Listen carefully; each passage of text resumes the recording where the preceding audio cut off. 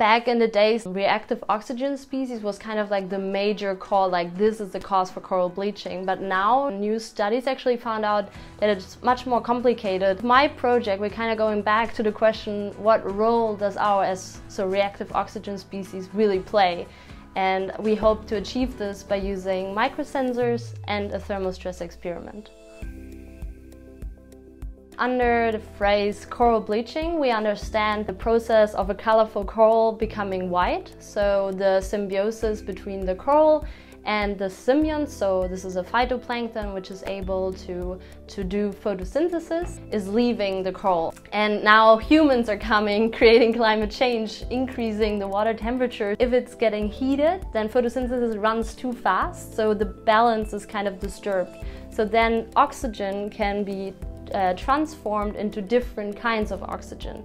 And these are called reactive oxygen species because they are highly reactive and they can be harmful to life. In my experiment, I'm using a standardized thermal stress experiment, which is called coral bleaching automated stress system.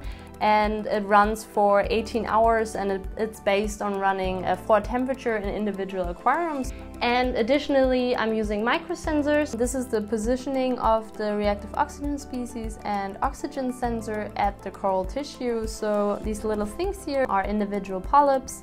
So the sensor is not above it, but it's touching it. That's super important. That's why the sensors are so nice, because they really, like, you touch the tissue and you know from that one polyp the exact concentration that is produced.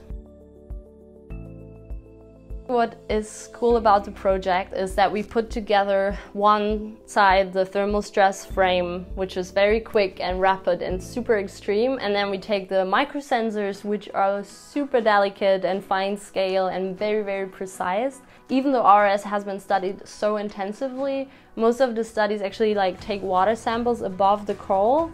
The thing with the sensors is that you can actually scale it all down to one single polyp and say something about how this individual, which can be completely different to the polyp right next to it.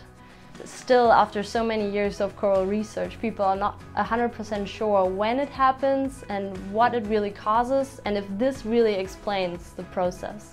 There are a lot of things playing together and it's very difficult to disentangle, so we hope that by using microsensors we get a little bit closer to that.